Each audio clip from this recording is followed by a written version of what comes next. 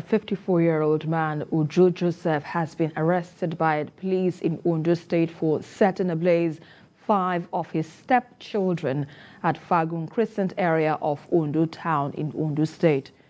The man alleged that his wife, who is the mother of the children, offended him over a little misunderstanding. He was said to have poured petrol into the room while the children were asleep and set their room on fire. One of the children wasn't lucky and he was burnt to death. 4 other victims are currently receiving medical treatment at a medical center in Owo. Spokesperson of the State Police Command, Funmi Odunlami, said the man had been apprehended by the police for a case of alleged arson and murder.